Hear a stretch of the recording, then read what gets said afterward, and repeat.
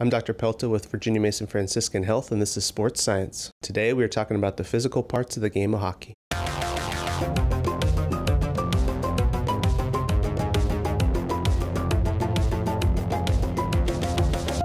There's so many different aspects to the physical demands of hockey. The hockey check is a pretty powerful situation. I think you can equate it to that big hit over the middle that the wide receiver takes from the safety in football. Knocked away by Adams. But there's also a huge aerobic fitness component. When you think of the things that they do, the speed that they move at, the demand of just trying to skate like this for the sustained period of time. If there's a physical demand to a sport, you name it, and hockey does it. I mean, stick battles, getting hit, all of that stuff feels pretty good.